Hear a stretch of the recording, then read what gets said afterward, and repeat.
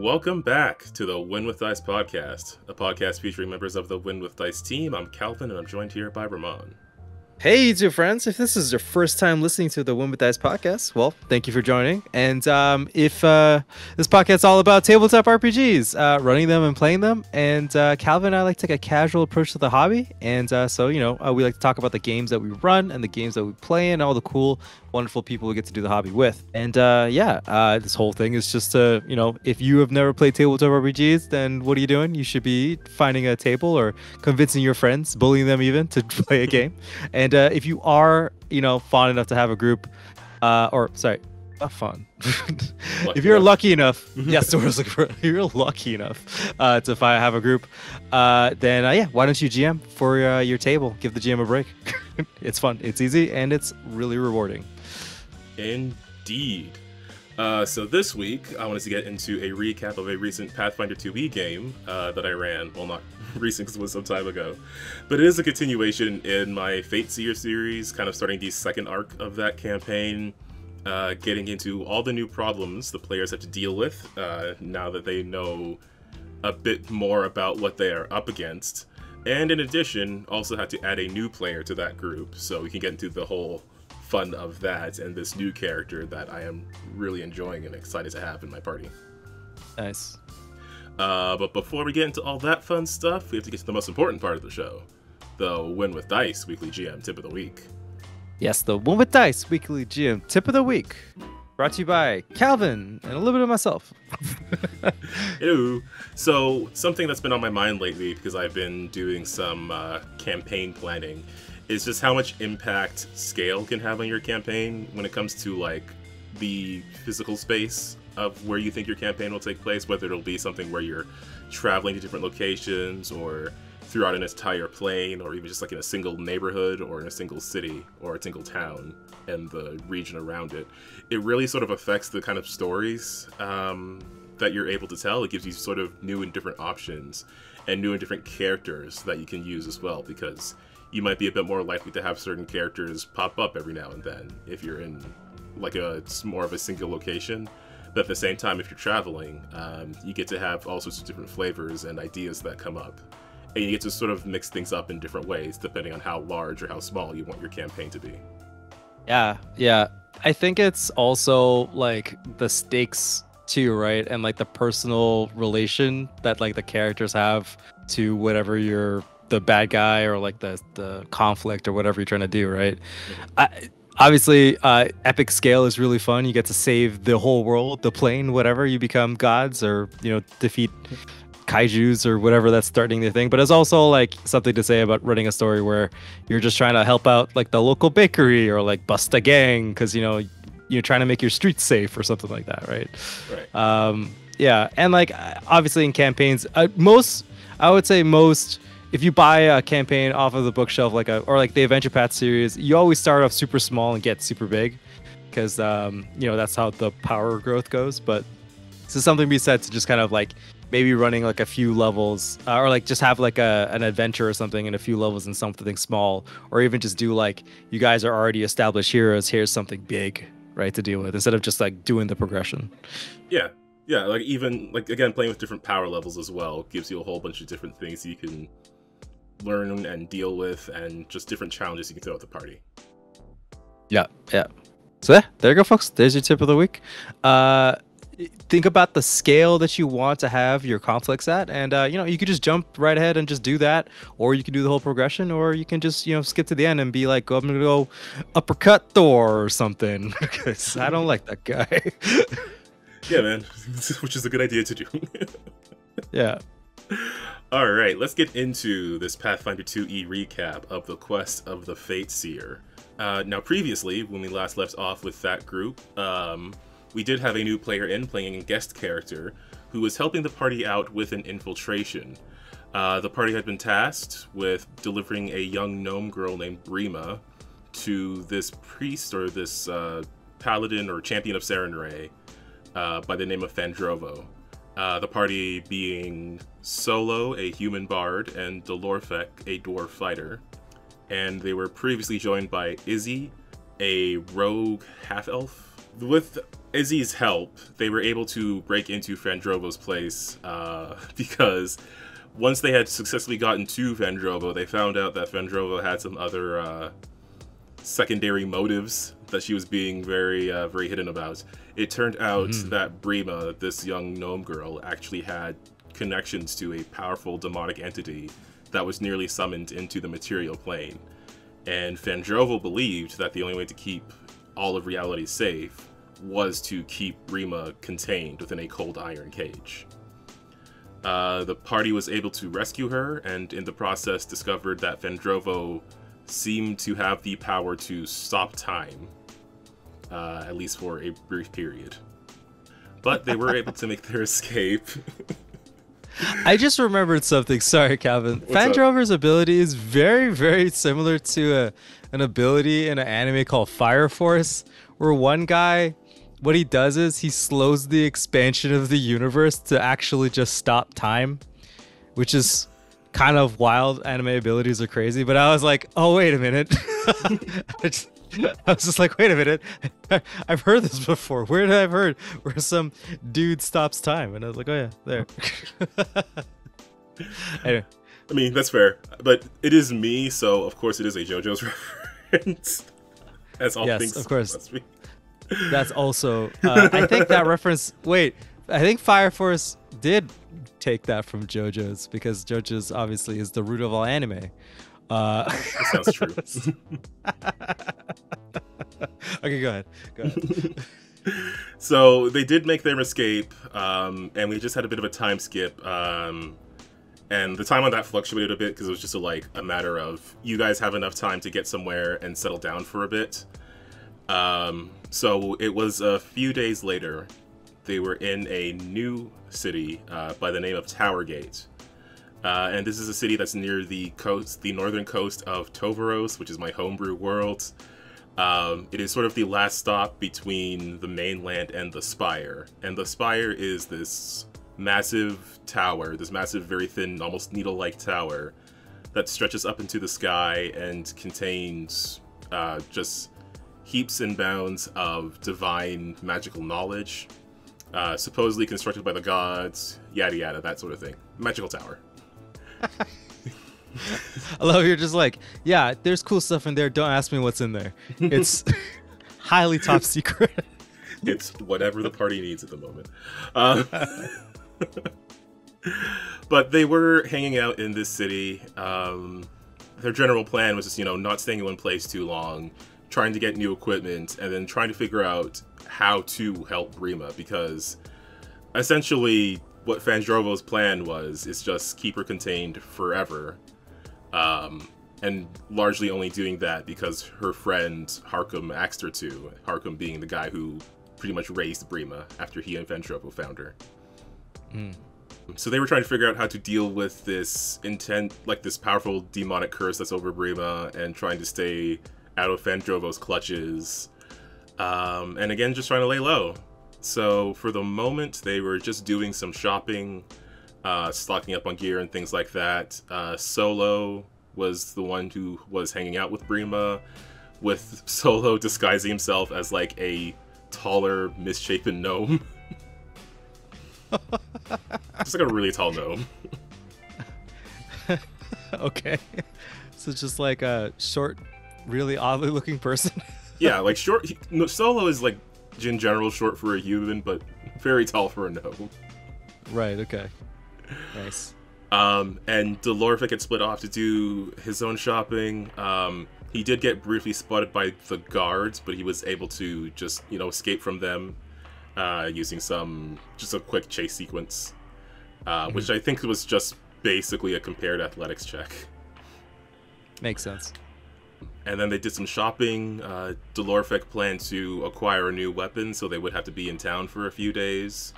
And in the middle of all this shopping, they were additionally noticed after the town guard got stuck trying to climb over a fence, trying to follow Delorvic. They were noticed by a mysterious figure by the name of Nell, and this is the new character from the new player that has joined the campaign. And Nell was just watching them for a bit, noted the direction the party was going in, seemed to be aware of what tavern the party would be resting at for the time, and then just made their way to get there before the rest of the party did. So when the party showed up at the Swimming Goat Tavern, Nell was there waiting.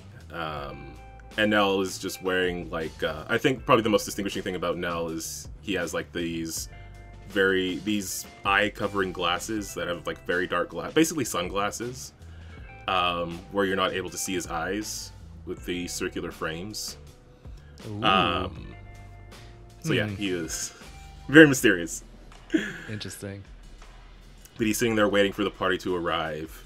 And as they do, when they get a room, Nell casts a message to Solo, whose disguise he was able to see through, saying that they need to talk, but Solo and the rest of them can decide the time and place. And in the meantime, during that conversation, like, Delorfek noticed that Solo just kind of zoned out a bit, because Solo was having, like, a mental conversation.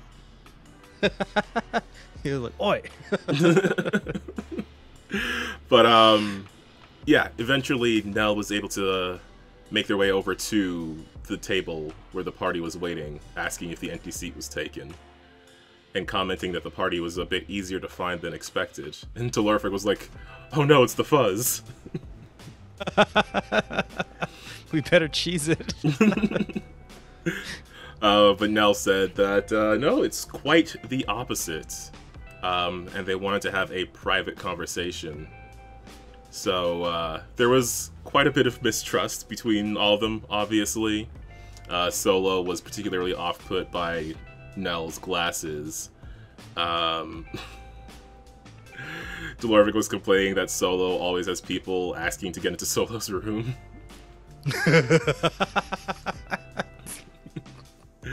But yeah, Nell led the way up to a room where Solo noticed that there was a violin case in there already, but didn't say anything specific about it. Just, you know, one musician noticing another, it would seem. And then, yeah, Nell at this point introduced himself, basically saying that there are people who are watching the party, and that the party deserves to know why that is.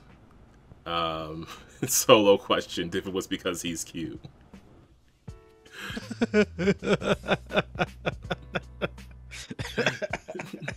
Damn it.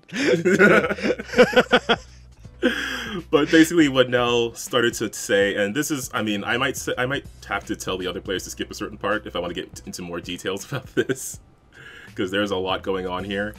But essentially Nell was saying that there is another person who is interested in the party's activities and wanted Nell to spy on them. And Nell is putting this information out there because Nell is saying that they can sort of work both ways. They don't necessarily have to be entirely truthful to their employer. And in fact, it seems like they don't necessarily want to be. Right. So she's like kind of saying like, hey, I can be maybe a double agent. Maybe I can give them some information that's false or incorrect, and you know, and also report like what their employer is up to. Yeah. Okay. And yeah, so they were just that was basically the agreement they were starting to come to. Solo and Delorfek were both a bit uncertain about trusting this person for obvious reason. Although Nell did say to Brima, and this was, I think, very interesting, just a comment of like just made a comment about like knowing a bit about Brima's existence, obviously not full details, but knowing something of it, and just saying that there's no judgment because we don't get to decide how we're made. And it was just one of those things that I thought was really cool for a player to say. Ooh, I like that. I like it's just like say the cool one-liner. Yeah. Dude walks in, has dark glasses, a dark backstory, and a dark secret organization. Okay. He's like, don't worry, I'll lie to my boss for you. You don't fall in love with that guy? I don't know, man. Right? So with Nell, again, we have a new player. They're very excited, and this is a character that they've been wanting to play for a while. and had the character statted up, or at least concepted up in 5e. So it took a bit of work to get a conversion over. There was some custom stuff that I kind of want to do, but they're not high enough level where I want to give them that power just yet. Okay. But it's just because bringing something over from a bard ability in 5e that doesn't have a one-to-one comparison in Pathfinder, but I think it's doable. Ooh, well, it sounds like we got 2 bards going. True. Well, that's the thing. Nell is more of a rogue that's good at instruments. Ah, I see. He's more of like, this is my hobby, not my job. Something like that. Yeah, he does have pretty good performance, and some magic abilities. It's basically like, I mean, I don't want to say too much because I don't know if the rest of the party's caught on, but it's like some roguing and some barding. I see. Okay, cool. I mean, I'm sure they'll find out as they adventure together. I'm assuming that they got together. They didn't just be like, all right, bye. Bye. No. Although Dolorfek did wonder what Nell was going to get out of this, and Nell says that they just get to do some good, which is something that seemed pretty important. But also, more importantly, or equally importantly, Nell said that they know where some members of the cult of Gorziniath are. And that is one of the 2 major entities that the party is dealing with. Well, we have to deal with Fandrovo and any other members of the Sarenrae Church who might be told to pursue them. They're also dealing with the cult of the demon that was originally meant to be summoned at Brima's birth. So Nell kind of just can point them in a direction. And at this point, Dolorfek and Solo were sort of on the fence a bit, but they did look to Brima to see what she would be comfortable with. And Brima sort of almost coldly and quietly just says that she wants to get rid of that entire cult. And Dolorfek I was going to agreed with say, that. yeah, because then if the people who want to use Brima to, as a portal are all gone, then maybe Fandrova can chill out, man. Yeah, maybe. There's probably a possibility. I mean, there's certainly a possibility the campaign ends with Fandrovo chilling out if certain circumstances are met. Yeah. Okay. Cool. I mean, that makes me feel better as like partially just kind of watching this unfold. So I like all these characters, and I don't want Fandrovo to just murder everybody. So it would be nice if they didn't. Same. She didn't. I mean, same, because despite her everything, I also kind of like Fandrovo. Me too. I mean, I like a good bad guy. Someone who's so good that they're like, I can't see any other way but to commit child murder to save the world. And you're like, oh man, if you were just like a little bit, you just thought about it for like a second, just get out of your righteous brain, it would be a lot better. But now you're just actually too good of a person to be like, nah man, that's one person versus everybody else. I gotta do my job. Yep. No one else can do this. It all has to be me. Oh my god. Oh man, I love Fandrovo. But yeah. So yeah, they did come to an agreement that they would work together for a time. Dolorfek did specifically say, if you betray us, I'll kill you. And then Nell responded with, I imagine you'll try. And then Dolorfek responded with, I imagine I'll succeed. Which, nice. I love the sparks. That was pretty hot, man. But yeah, so they still had a few days to wait for Dolorfek's weapon to be ready. So in that time, we covered some basic stuff, which just like securing transport to the next location they had to go to. But I did also have them do, and I kind of wish I had used the research subsystem for this, but it's fine. I just had them do some skills checks to do some research. They were in a place where they basically have access to a library if they needed or other information. So they could start doing research on all the things they wanted to know, like what's the deal with demons, what's the deal with Gorziniath, the cult, and everything like that. And yeah, I just had them roll some checks, and just based on the results of those checks, I would let them know like certain information. And there were some things that weren't able to find out that maybe they could try again later, but that's just what people were up to. Nell was looking into how to permanently defeat a demon. So far, all the research that was put together was only able to say that a demon could be shunted back into their plane after having like their incorporeal, or not necessarily incorporeal, I just can't think of the right word at the moment. But if a demon shows up on the material plane and they're defeated, i.e. reduced to 0 HP, they'll be put back onto their original hell plane that they came from. But not necessarily able to find out how to permanently destroy one, or at least not yet. Yeah. I mean, that would be pretty cool. That would be like a serious kill. You know, 2 birds with 1 stone. If there's no demon to be afraid of, then Fanjova definitely has to chill out, right? Like, yeah. True. So that. Bremo's also researching something similar, but she just confirmed that like an extraplanar entity in the material plane needs an anchor to be there to like be at full power instead of what is essentially a projection. Which is why they get sent back to their regular plane. Which is probably not how things work in Pathfinder canon, but that's how I've been doing it, so that's how it is. Yeah, I don't know. I feel like my demons function, like, I always think that demons function like Warhammer demons, where they just show up, and then you beat them, and then they just go on cooldown. Like, they're like stuck in the warp or hell until, like, there's, like, you know, a timer goes off, and then they could just come back. Yeah. Most of the big demons are like sent away for like years. It's like, damn it, I have to wait another 10 years before I clap those cheeks again. Like, yeah, man. Like it's a frustrating but short period of time for them, but then they come back and it's like a century later. You're like, damn it, my nemesis is dead. I'm gonna go beat up his like granddaughter or something. His great granddaughter. Exactly. Yeah. There's a good backstory for a player character. Yeah, it's like the Belmonts. You just have to keep fighting vampires every generation. Just damn it. They keep pulling those damn Belmonts back in. Yeah. They were doing some further research. Bremen was helping Delorfek like research how to remove that sort of extraplanar anchor.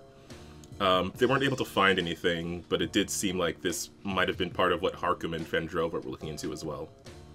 Oh, cool. During their research, they were looking into like the specific names of demons that they know, which is so far is Gorziniath and Zarnilla, the succubus that had possessed Solo for a while, which Nell had asked about, and then Solo just said that they broke up a while ago. They broke up a while ago. And yeah, the last little bit of their research, they looked into the cult a bit, so it might be easier for them to find some of the familiar symbols of them. But one thing they did find was the name of Lamashtu, the mother of monsters, and that was like specifically mentioned in Harkum's note to Fandrovo and to Brimo when he was talking about like Brima's origins. What? Lamashtu? Oh, that's a weird one, man. I just threw it out there. Interesting. I mean, she might have her own motivations that... I mean, I don't know. I don't want to spoil too much. All right, we'll find out later, folks. Listeners, we'll press Calvin for more information later. So yeah, at that point, that was like largely the research they were able to do over the course of those 4 days. Additionally, over those 4 days, Nell was playing the violin a handful of times.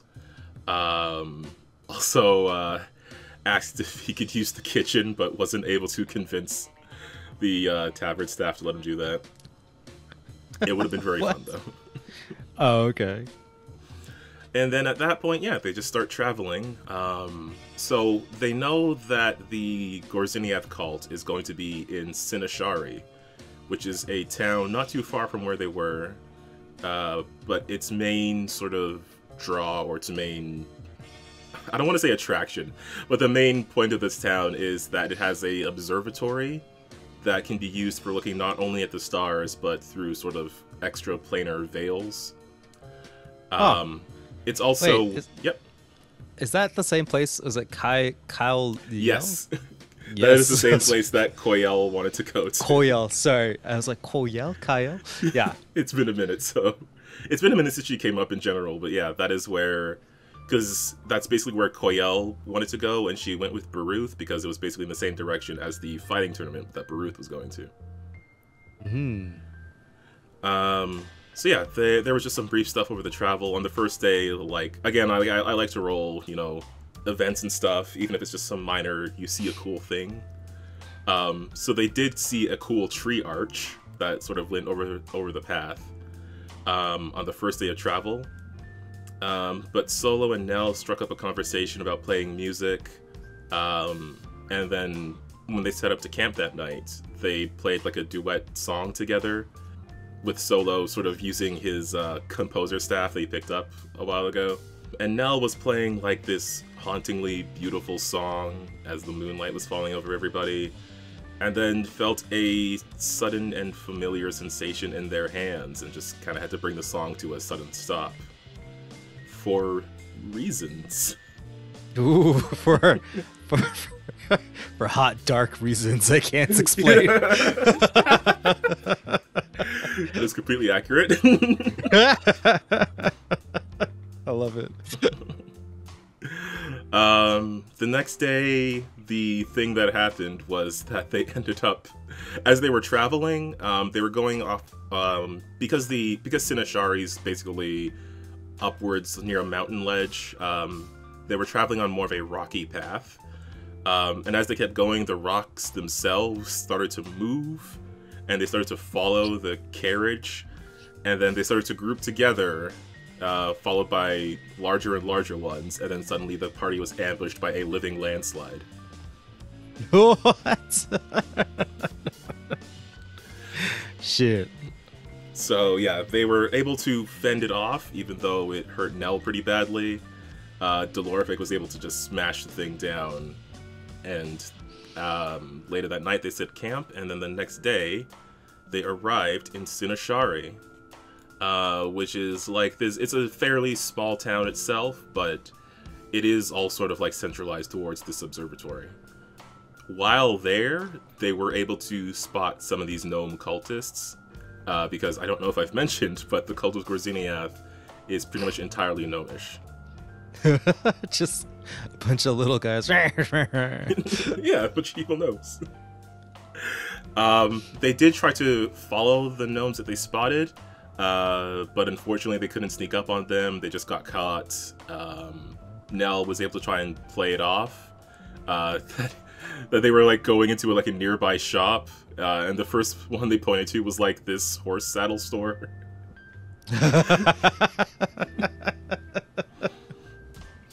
But at this point, the cult was feeling antsy, and then when they saw Solo as well, they pretty much just moved towards the observatory with more speed. The party followed them, but gave them a bit of space to try and let the tension die down, so, you know, their enemies wouldn't be, like, right there waiting for them. Right. And it gave them some time to, like, get in disguises and figure out how to approach. So, essentially, what their plan was to send Dolorfek and Nell towards, like, the rear entrance of the observatory, while Solo and Brima would disguise as cultists, which Brima was not super happy with, but she was willing to do it for the team. But they would disguise themselves and then head towards the front door. And when they got there, they saw that at the moment there was only one guy outside, and between Solo and Brima, they were able to convince that guy that they were in the cult. But unfortunately, the team at the other side did make some noise, so that guy was heading around, and he was bringing what he thought was backup with him.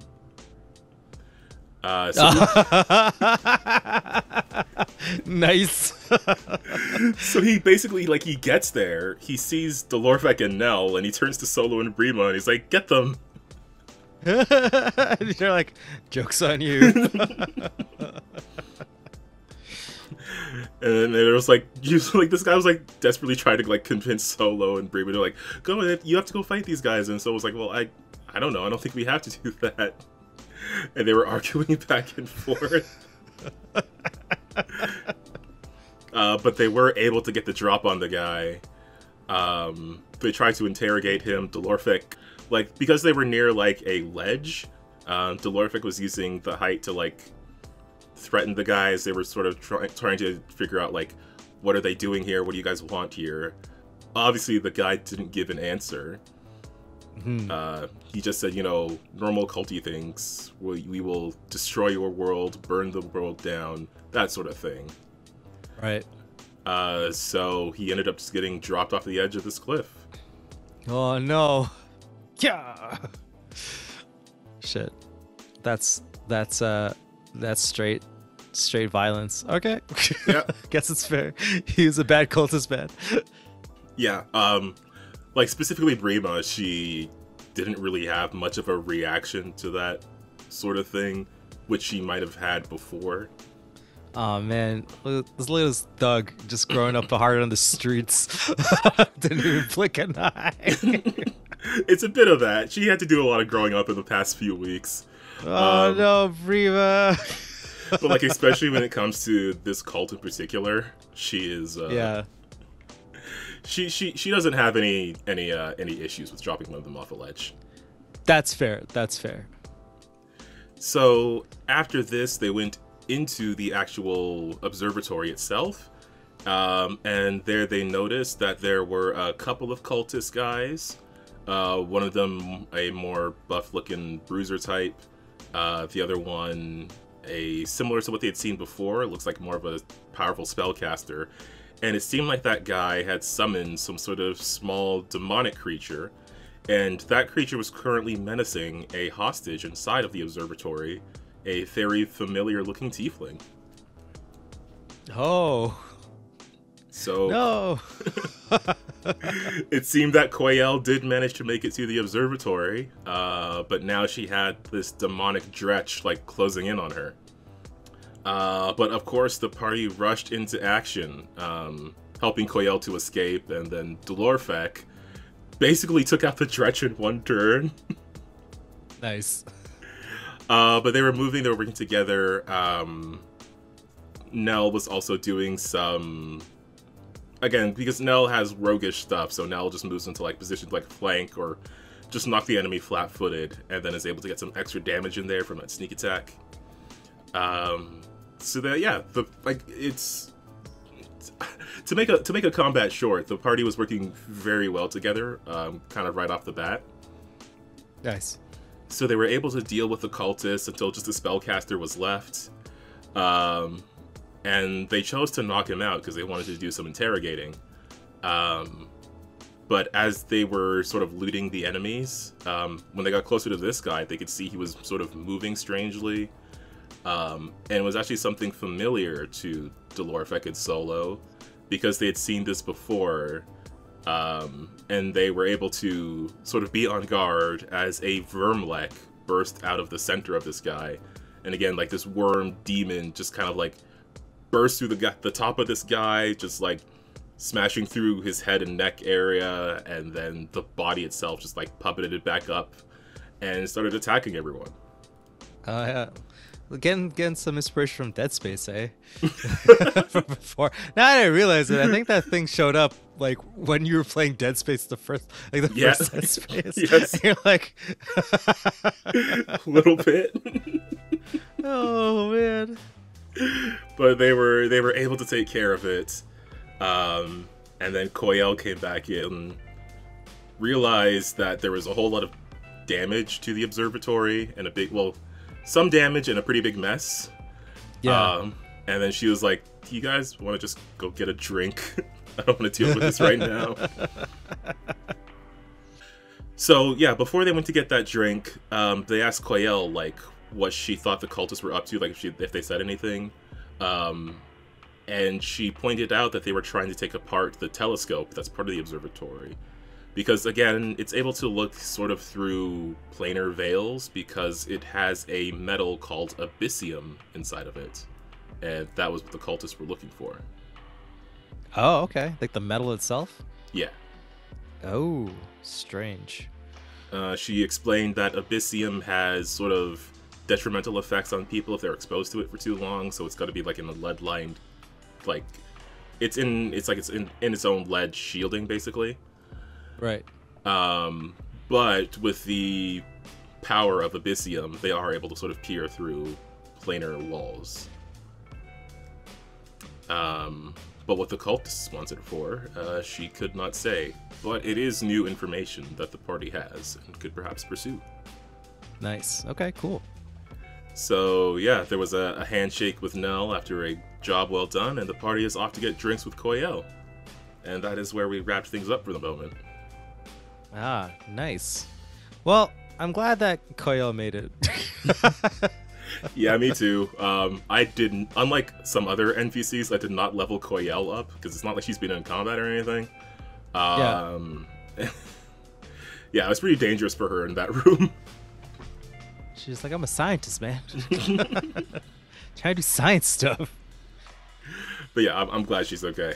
Yeah, and I'm glad everybody is having fun, and that the new character has slipped in pretty well, and that there's a whole bunch of mysteries going on, especially with regards to that new character, that perhaps one day will be revealed. Yeah, and all of his hot, dark secrets. They truly are. His tragic backstory where he's too dark and too hot to tell anyone. Possibly. I hope the players not listening. I'm not being. I actually truly love it when characters just get really campy like that. So yeah, definitely no offense meaning, just actually lots of love, and I hope that this character gets to continue to be dark and secretive more. I'm really quite enjoying that character so much. But, Brahman, there is one thing we have to take care of. Because your character, Baruth, went away some time ago to take part in a fighting tournament. Yeah. And he went there with Koyel, and I don't know how well he did, because I wanted to let you have some impact on deciding that. Sounds good, Chief. All right. So, yeah, let's do it. What I wanted to do is I will have you just make a single die roll for Baruth, and we'll just use his athletic skill, just because that's like his highest skill pretty much.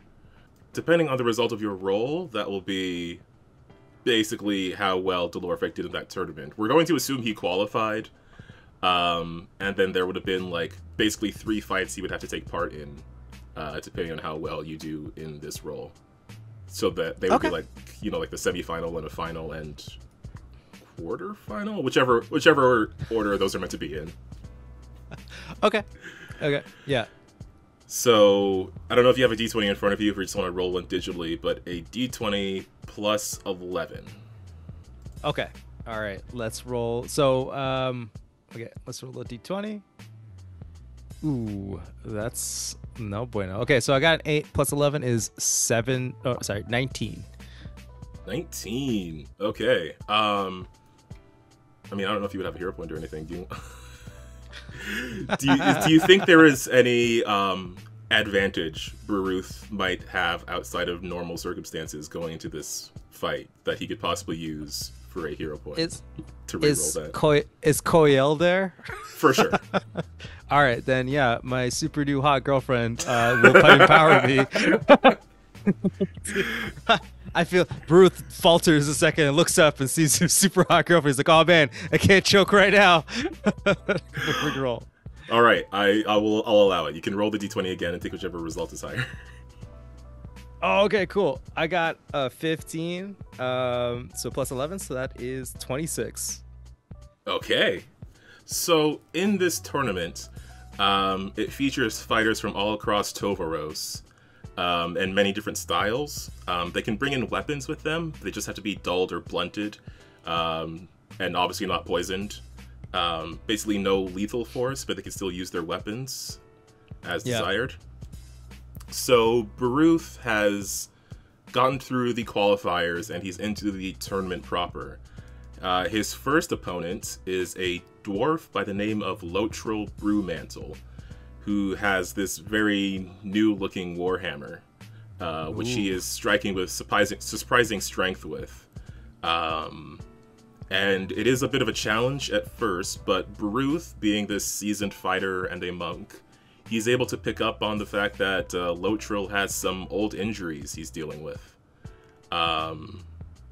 Seems like Lotral might have been in some sort of dangerous situation some time ago and hasn't fully recovered from it. Nice. Oh, I can let you describe this if you want. Like, so how would Baruth take advantage of that? Well, I imagine like he's like, you know, bringing the hammer like up and down, just smashing, and Baruth is trying to dodge out the way. And then like, since we, you know, said Baruth was kind of struggling at the beginning and then saw Coil, I like imagine that Baruth is like at the edge of like the fighting arena or whatever, and is holding onto the hammer, while sorry, what's the dwarf's name again? Lotral. Lotral is like trying to like push the hammer down and like push him off so he can get a ring out, and Bruce just notices like he's just leaning over and he's like looks at his girlfriend, he's like, oh no, I can't choke now, and just kind of like heaves the dwarf up while the dwarf is holding the hammer and just kind of throws him behind him and does a ring out instead of just beating him up. And Lotral is out of there, rolling to the ground, his hammer clattering down beside him. The next fight that Baruth would have to deal with is Fayola, who is a half-elf with a lighter and more agile fighting style. She has these dull daggers that she uses. Even though they're dulled, they still hurt a hell of a lot when she uses them. But her flaw is that she gets really overconfident with time. So how would Baruth use that to his advantage? Ooh, okay. Wait, she gets too overconfident. Like every time she lands an attack, she's like, "Ha!" Pretty much, yeah. I think Baruth will just probably use. I think Baruth has a pretty substantial Constitution score, right? I think he probably has pretty high health. Yeah, so you probably just like would sit there and kind of tank all the hits, kind of just letting her and looking for an opening, kind of similar to the last fight. Indeed. And you do get that opening when she's just sort of like overcommits to a blow, expecting you to be in one place, and then just unexpectedly you're not, like, Baruth is just not where she is trying to hit, and that leaves her wide open for a blow that she cannot take the same amount of damage that Baruth can. And that blows enough to like sort of knock her off balance. Definitely give her the gut check, wombo combo, 3-piece, and just and then toss her out the rink. Yeah. Yeah, she was getting by pretty well of just not getting hit, but then once those blows started landing, Fayola is down. And then we move on to the finals.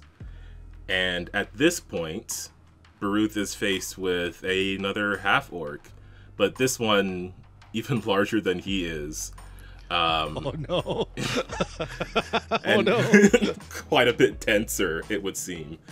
You've been keeping an eye on this guy ever since you got here in Gandoline, where the tournament is being held. This is Rencond.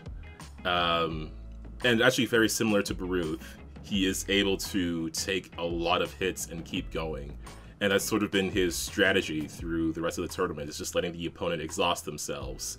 And then once they're unable to fight him off, that's when he hits back. However, Baruth has picked up on some vulnerabilities within this half-orc. So how would Baruth try to take advantage of this guy? You know that he can take a lot of punishment, and then like waits for that opportunity to strike back. But how would Baruth take advantage of this guy? Well, okay. I mean, are we like, is he like respectful? Like, is he like, oh, you look like a good opponent? Are we like kind of like, you know, enemies but frenemies? It's like, I think things could go that way, yeah. like game respects game. Like, I just imagine just like, Bruce built like a pillarman, so like, I mean, like, I feel like all half-orcs in your world is now built like pillarman. In this fighting tournament, yes. Yeah, we both show up and then we just strike the pose. I see.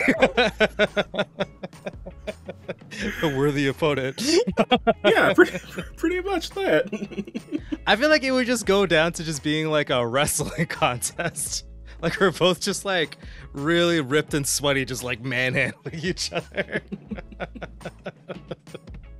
In like the most homoerotic way. Like that's how I imagine it going down. It's like everybody's getting real steamy from all these hot half-orc men. Because apparently no one plays ugly half-orcs ever in our Pathfinder games. They're always just like the most himbo-looking motherfuckers. Of course they are. Yeah. So the battle does go on for some time, but it comes down to that wrestling match. And Rencon, having been used to like being able to apply his strength to overpower a foe, he realizes that in this moment, his endurance isn't enough to keep up with Baruth. And it takes him some time, but he does eventually relent, giving you the honor of winning this bout. Nice. Definitely gonna suplex him. Just ha, bam. Yeah, that's how you guys say hello. Yeah, I suplex him and then help him up afterwards. Everybody's like, and it is like cheering. It's that cool guy handshake where you like clasps your hand and clenches it tight. Everybody is cheering at the excitement of this battle. And it seems Baruth has indeed won this fighting tournament. This contest of Gorum. Nice. Yeah. Very excited. I'm so happy that Baruth won. Actually, it was fun not knowing whether or not he was one, but it's also fun that we get to do this a little bit. And hope you guys enjoy that. Yeah, I just wanted to deal with that, and now I can figure out where Baruth is. I mean, would Baruth have gone with Koyel to the observatory? I don't know. I mean, I think so, because if Koyel was there at the fighting tournament, then why wouldn't Baruth go with her to the observatory? Like, I think that was the plan. I would assume that, you know, those guys attacked while Baruth wasn't there. Yeah, no, I don't. He might have gone with her to the town, but I don't know if he was interested enough to actually go into the observatory. He's like, no. I mean, if Baruth has like a cool championship belt, I mean, he's probably just walking around town. Fair enough. All right, well then we will deal with that in the next session. NPC Baruth is randomly roaming around Sinishari. Yeah. Yeah, you got he's become the cream of the crop. You know what I mean? Like, so, he's got the world championship belts. Yeah. All right. Well, now that that's dealt with, everything is up to date in the Fate Seer universe. I should probably play that character again. It might be a good time if he's gonna show up to jump back into the story, but we'll see. We'll see. I actually those characters, I did use a bunch of them in the Crown of Dragons campaign in 2020. So. Nice. I just grabbed. I went through my session notes and I was like, what other people have I had that are good fighters? So this was also for me in a way. Nice. Yeah. All right. Well, I guess everything's caught up. Actually, Rencon. Just because I'm looking at it now, Rencon was one of the guys that got that was almost killed by the Wyvern Kaibanth for more power. Oh, really? Wow, what a story that guy went through. Right. And he also arm wrestled Edgar, one of the fighter who was like a member of the Crown of Dragons party. So he's been through. He's seen people and done things. Wow, he's catching a lot of L's, man. He's kind of getting famous being like an NPC now. You should flesh that guy out more. Apparently. Rencon just keeps showing up. He keeps getting involved with the story. It's like an NPC. I love it. It's kind of one of the fun parts about having like your own living world. You could just decide which NPC is important and just keep reusing them. Exactly. Yeah, man. Secret second tip. Keep a cache of NPCs. Yeah, keep them in your back pocket. And when you're like, the party's kind of down, just have Redcon show up. Feel like, oh, cool, it's Redcon. Yeah, man. Everybody loves Redcon. Everybody loves Redcon. Yeah. All right. Well, that was the recap of Quest of the Fateseer. Very excited to get back to that. The party has some more information about what the cult is up to. Perhaps they can pursue them, and maybe they can save Brima before Vandrovo catches up with them. Yeah. Well, I'm rooting for you guys. So if Calvin doesn't kill you, then yeah. I'll try. All right, folks. If you guys want to hear any more about other Pathfinder games or Lancer games, or if you're into Pathfinder 2E, we have a bunch of stuff on the channel you might be interested in. The last couple episodes covered some Gen Con news, as well as some Starfinder 2E information, including a recap of a Starfinder 2E field test that we did a while ago. So definitely go check all that stuff out. And again, if you're into Lancer, if you scroll down, there's a whole bunch of links to a whole bunch of third-party Lancer stuff. So go check out all those cool settings and adventures and books. If you're into tabletop RPGs, then I would recommend you check the Untold Stories Project channel, where I'm at on... Oh no, I can't say on Tuesdays and Wednesdays because we just had the finale for Gemstars, featuring a crossover with the Freedom League Dark. So go check out that crossover. A lot of stuff happened. We may have exited.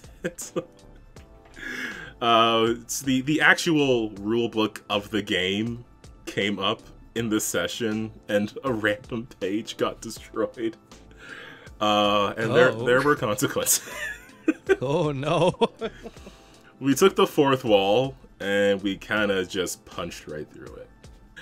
Which is a very interesting thing to do in a tabletop RPG session, so go check that out. It was a whole lot of fun. You guys pushing all sorts of boundaries over there in that channel. Yeah. It got really weird, but I'm really happy with it.